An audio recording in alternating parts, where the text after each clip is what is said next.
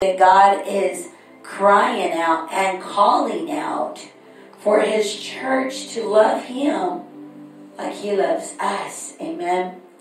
You know, people see the Lord, of course, not only as they say, you know, that He was a prophet. He wasn't a prophet. He moved. He can be anything and He can do anything. If there were times where He was a pastor because He had the flock. Sometimes He did the evangelistic work because He was an evangelist. I mean, He was touching all those around, and now all those around the world. He was touching those that were there and bringing many people to Himself, to the feet of Jesus. You know, He was an apostle. He went around and establishing churches, and He went around as a prophet saying, "Thus said the Lord." And He went around teaching, preaching, and healing, bringing healing to God's people. Amen. And we're going to go into some of the books of the prophets here tonight. And I'm telling you, you know, we talk about some steak as we wait. Come on now. And sometimes that's how I feel what God gives me. It is very outpouring when God speaks to my heart and to bring this message, because I really don't know how God wants to bring an awareness, to bring a preparation for this Word of God. You know, I went live there on Tina Vieska today, and yay, we got our channels back. Come on now, give a shout out, praise be it, glory to God. We got our lives going back on there on our YouTube pages, Crossing Borders International, as well as, and I'm going to double check all those, come on now. But when I checked on Tina Vieska today, our live post was on. Amen, our live post was on. Don't forget to share the page, like the page, amen, and be that evangelist as you do so. Because being an evangelist is sharing what God has given unto you. Like I said, we're going to go ahead and go into this song, because this is the English version of this song. You were so captivating. I love your presence. I wait for you to go, Lord. I just want you to stay here. So I prepared a room in my house just for you.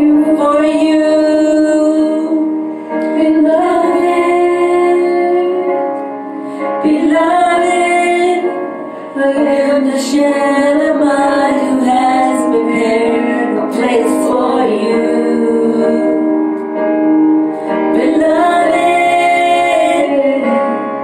Beloved, so come and make your home with me.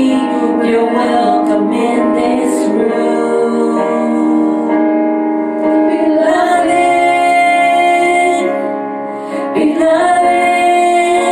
I am the Shanamite.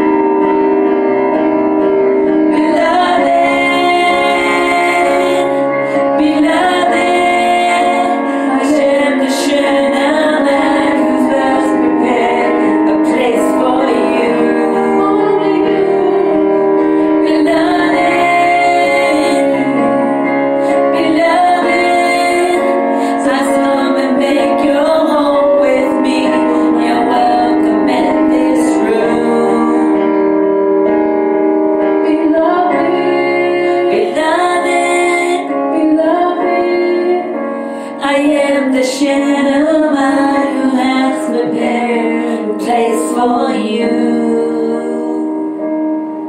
Beloved, so come and make your home with me. You're welcome in this room. Hallelujah. Hallelujah. It is Jesus that we welcome in our room. Amen. And I'm telling you, it's something about the Shunammite. As we thank the Lord and as we praise Him for all the wonderful thing, how He works and how He does things within our life, that it is such a blessing. Amen. And as I've been listening to this song, you know, it really took me back home into the presence of God, where God is speaking and saying so many things that He is speaking into our lives. Amen. And we're inviting God to come into our home. Amen. I'm going to be opening up the Word of God there at 2 Kings 2:23. Amen. And as we see there out of the book of Elijah, that God is speaking in volumes to His prophets. Amen. And I'm really just going to try to break this down because there's so much word that God has given unto me. Amen. But I'm telling you, over the spirit of Elisha, from Elijah, that he had asked for a double portion of the spirit of Elijah. Now, I'm telling you, I'm thinking of Elijah right now and him saying, wait a minute. You've seen everything in who I am. You've seen everything in what I do. And now you're still asking for a double portion of my anointing. You know, I have someone that says there, are you kidding me? Are you kidding me? You know, hey, you might be looking, I'm just saying. And there's a double portion of your spirit. That's the need, the desire of Elisha's reply. But even Elijah said, you know what, you've asked this difficult thing. But yet, he says,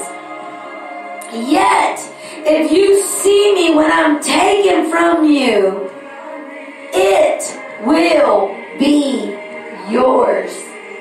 And I'm saying, you have to know who you're connected to.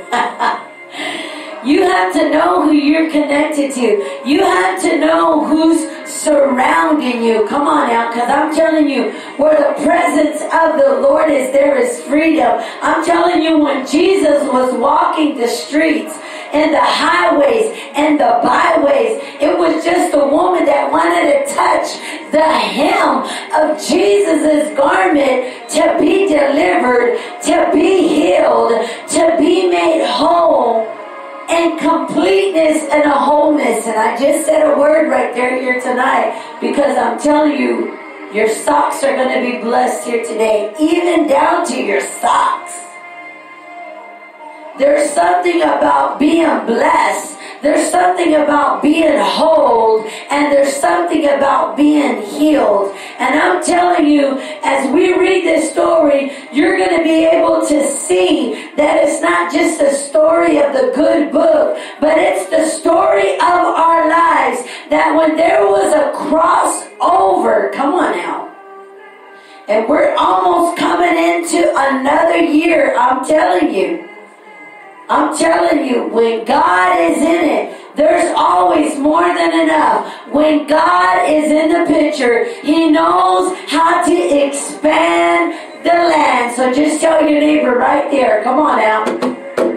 God is about to expand your land. Hallelujah.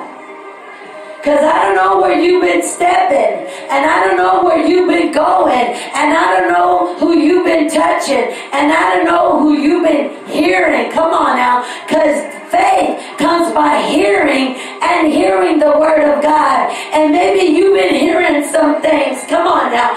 Maybe you've been hearing the blessings of God. Maybe you've been hearing the anointing of God. Maybe you've been hearing the voice of God continually through prayer and through the word. And I'm telling you, God is about to cross you over to the other side. Hallelujah. To give your neighbor a high side. And make sure you tell them, are you coming? Are you coming? Are you coming with me here today? Because we're about to cross over. Come on now. To the other side. Don't look back. I don't want to look back. I don't want to turn into a pillar of salt. Come on now. I'm not going to look back. Hey, it looked good back then, but you know what? Towards God, it wasn't good at all. And I'm saying, looking back of that shame, looking back in that guilt, looking back in the land of Sodom and Gomorrah, thinking that all those scandals were good. Even there in Egypt, oh, how we miss those days of our fish soups. Oh, how we miss those days. Yeah, but you forgot the whoopings. I'm telling you. You forgot the knocks over your head. You forgot how quickly we forget. When we think that our past is gonna be better than our future, I'm telling you, God says that He knows how to take you from glory to glory. God knows how to take you from strength to strength. God knows how to not beat you when you're down. But I'm telling you, when you're down, God knows how to pull you up. He knows how to put you and place you and set you upon a rock. That even though you may feel lost in the middle, I'm telling you, that's all right. Because I'm telling you, it was in the middle when things began to happen that God began to touch and deliver. Because one was coming on this side, wanting to touch Jesus' garment. The other side was death that was trying to overtake the son of that man. That his son felt like he was dead and there was no life. And Jesus was in the middle. Come on now. So Jesus knows how to be in the middle. And I'm not telling to be middle as being warm. I'm saying middle of everything where God can be and to touch you and to minister you, to draw you out, to draw you back, not to go back, but to move forward. And you have to see yourself. You have to be enlightened in yourself with God. Not outside of God, but with God and in God. Because if you're seeing yourself already outside of God, then you've already got out of the